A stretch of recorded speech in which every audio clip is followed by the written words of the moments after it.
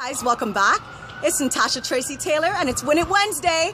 I want to encourage those of you that are single parents. Maybe you're a single dad, a single mom, a grandmother, grandfather, and you're looking after kids.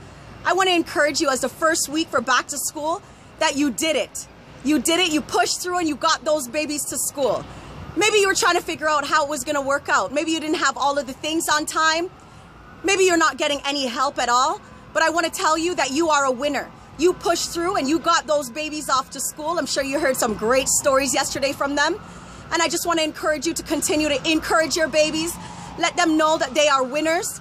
If you have teenagers, continue to love them, continue to encourage them. They're going to make you happy one day. So God bless you. Keep up the good work, single moms, single dads, grandparents, whoever you are at this time that's going through something with your children.